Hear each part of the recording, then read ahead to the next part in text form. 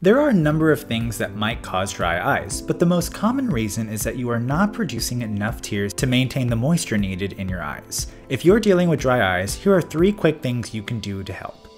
Number 1. Eye drops. Prescription or over-the-counter eye drops are the most immediate and direct way to relieve dry eyes. Some eye drops reduce inflammation while others create artificial tears. Some reduce allergies and others reduce redness. Number 2. The 20-20-20 rule. Every 20 minutes, look 20 feet away for 20 seconds. This tip is particularly helpful for people in front of a screen for most of the day. One 2013 study showed that people who took a few extra seconds to refocus their eyes had generally less eye strain and dry eyes. Set a quick 20-minute timer throughout the day so that you can remember to refocus your eyes.